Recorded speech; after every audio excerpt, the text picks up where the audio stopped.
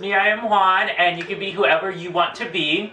So this is another one of my Me, I Am Drag series, and I have Rylie Rose here. Hi. So we're just gonna go ahead and ask Rylie Rose about her persona and just drag all around. So, when was your first time in drag? I usually consider my first drag appearance to be drag class, so that was season 3. So season 3 of Drag Class, which is at Rain on 4th Street. What was the biggest thing that you learned from Drag Class?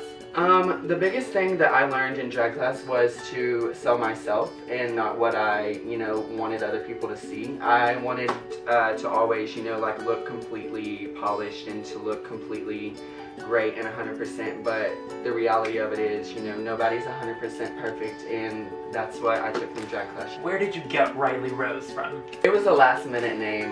When I first went out in Geesh, I called myself Janice Galore. And what was that name? Janice Galore. Janice Galore. Yes.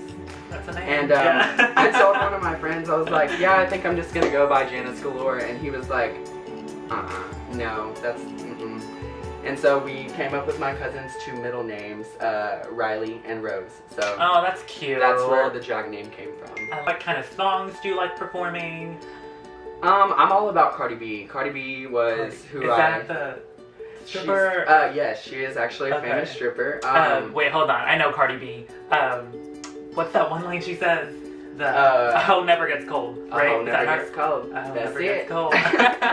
It's really, brought me out of my shell, and I usually stick to Rihanna, Cardi B, Beyonce, mostly rap. Mostly rap. Oh, that's very cool. Yeah. I like that. And what kind of outfits do you like wearing? I like what you're wearing now, by the way. I like lace, and I like mesh. I'm into lace, I'm into mesh. I do that quite often. Most of the time, though, if you see Rylie Rose out, she does not have much clothes on. She That's me in real life.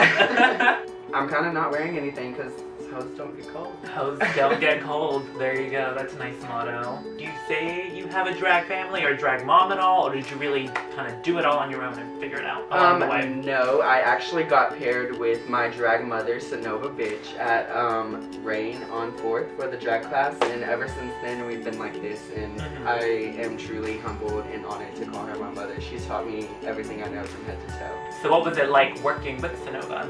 Sonova's a very to-the-point person. She makes sure she's on her ball. She makes sure she has everything ready, and she's transferred that pretty well to me.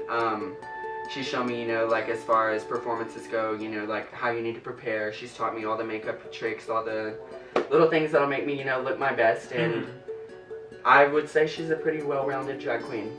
She's very nice. Yeah, and we'll get to see more of Sonova when she does come on. Do you ever see yourself having a drag daughter and mentoring someone in the future? I do see myself eventually having a drag daughter, but for the most part right now, I'm just kind of focusing on myself and making sure I'm polished and making sure I have that, authority to be able to tell someone, don't wear that, or you need to change this, because I feel like, I'm still working on myself, and to have a drag daughter is a big responsibility.